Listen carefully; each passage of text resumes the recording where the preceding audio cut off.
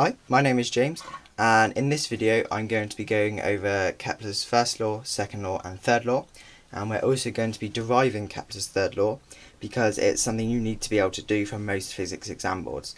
And when I do that, I'm also going to be just sort of briefly explaining the formula for centripetal acceleration, just because it's involved in the derivation, so I thought it would be useful to just throw it in there, just to make things a bit clearer for anyone who's a bit confused by this topic.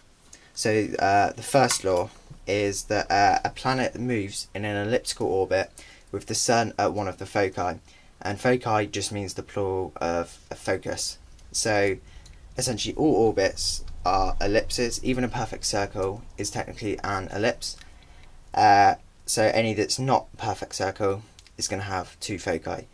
And Kepler said that a planet's orbit, which is an ellipse, the star it's orbiting, the Sun it's orbiting, is going to be at one of its foci. And that's all you need to know for his first law. And then his second law, which is a bit more sort of wordy, is that a line joining a planet to the Sun sweeps out an equal area in an equal period of time at any position in its orbit. So essentially, if we have our planet very close to the Sun in its orbit, it's going to be orbiting at a much higher velocity. So although it's moving very fast, the line joining the Sun and the planet, because they're not very far away, isn't sweeping out much area in sort of like a big angle almost. So the shape we get, the area swept out by the line, looks something like this. It's sort of fat and short. Whereas when it's very far away, although it's not moving very fast with a high velocity, the line joining the Sun and the planet is very long, so like a sort of small angle is going to give us still a bigger area. So these two shapes here, Kepler said, if you give the same amount of time for the planet orbiting the star, these two areas should be the same, and that could be the planet moving from here to here or here to here. If you have the same period of time for that planet to orbit, the area swept out by that line joining the planet and the Sun should still be the same. So last of all, his third law is that the square of the period is proportional to the cube of the semi-major axis of the orbit.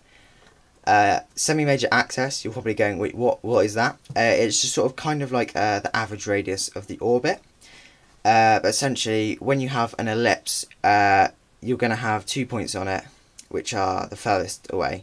So for example, these 2 points are the furthest away on this ellipse from each other, and that's called our major axis. And if we cut this in half and take half that distance, that's our semi-major axis.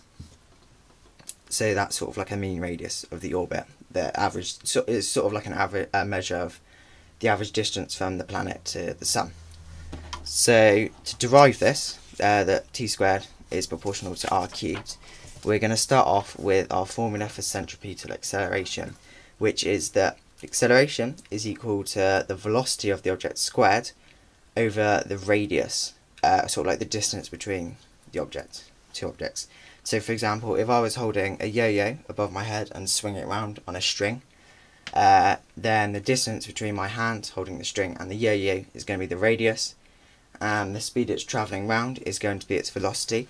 And if I were to double the radius, so I doubled the length of that string, then the yo-yo would move in twice the distance, because it would be moving,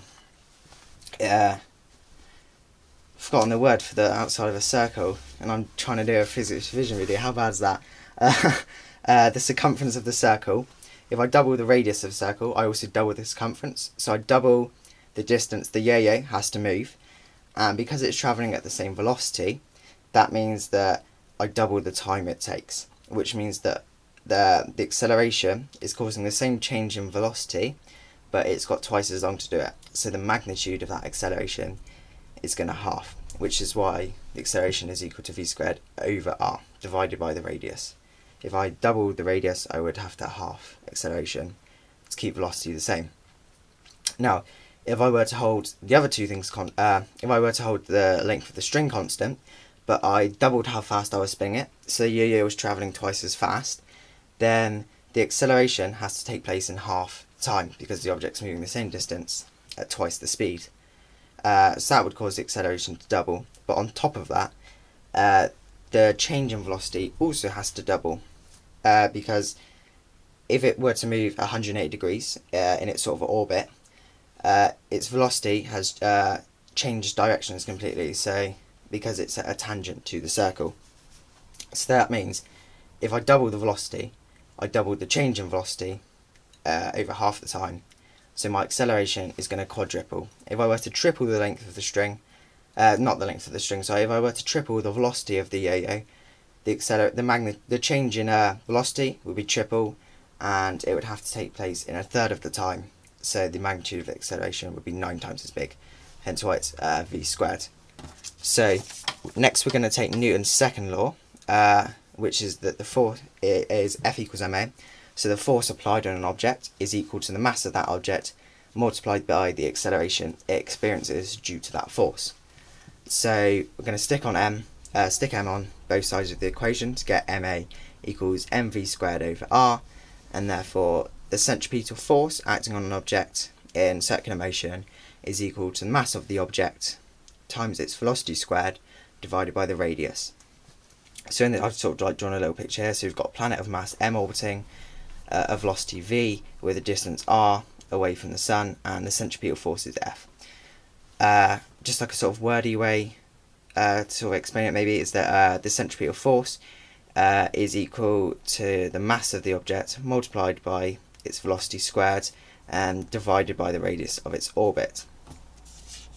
So now another way to represent the centripetal force between the two objects is Newton's law of gravitation, and he said that the magnitude of the force between two objects of mass big M and little m is gmm over r squared, and a big G is just sort of like a sort of conversion factor, because as you can imagine the units for force aren't the same. It isn't meter squared, kilogram squared over meter squared, and also it's just sort of like a fixate factor that you stick in front to convert it to a magnitude of a force. So it's just a constant, like Stefan's constant or Fein's constant or something like that. So what we can do is set these equal to each other. So we have mv squared over r is equal to gmm over r squared.